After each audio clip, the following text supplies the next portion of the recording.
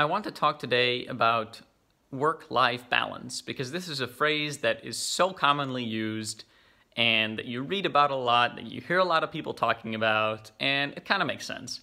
You know, a lot of people work too much, a lot of people spend a lot of energy on their work, and a lot of people spend a lot of time trying to build the perfect career.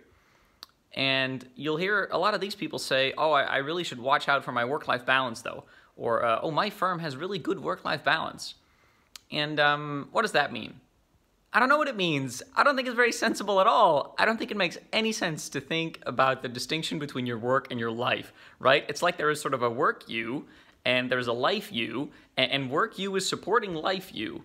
But who is this work you, and who is this life you? Those are not two different people. They're the same person. It's you. And in your life, you do many things, right?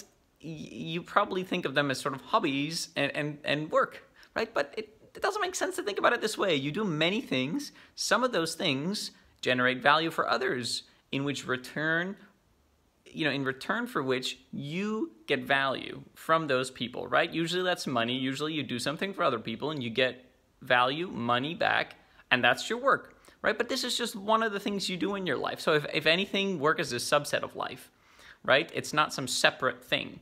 But because there are so many things you do in your life, right, you want to kind of coordinate between all of them. You don't just want to coordinate between work and those other things, right? To be happy, it helps to have your entire life integrated in a way, right? So that you're doing things that are in alignment with your values, so that you're doing things that you like. It doesn't make sense to think of this work you who is sort of slaving away, doing things that you don't really like, just so that life you can then have a little fun. No, right? Arrange your life in such a way that everything fits together neatly. It just makes everything easier. So I really hate talking about work-life balance. Wish we wouldn't do it. I wish we instead would talk about, hey, what are some things that we value, right? I mean, what are things that you value? For example, I really value competence. I really like being good at stuff. Of course, being good at stuff doesn't happen automatically, right? So what it usually translates into is that I enjoy learning. So one of the things that I like the most, that get the most happiness out of, is just learning how to do new things. For you, what you care about may be very different, and that's all right. Everybody has different values. But let's talk about that. Let's not talk about, does this job or does this particular industry that you have a business in, does it have good work-life balance? I don't know what that means.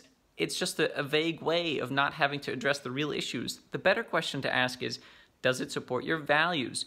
Does it allow you to do things that make you happy? Does it allow you to do things that you enjoy doing?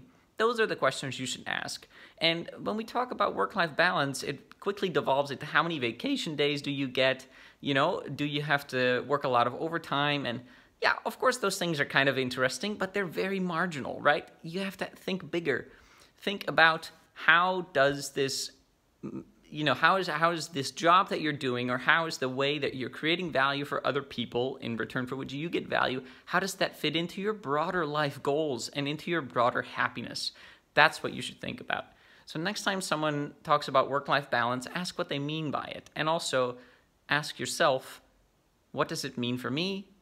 And how can I be happier by focusing on what I value and what I care about, rather than on how many vacation days I'm gonna get? Bye.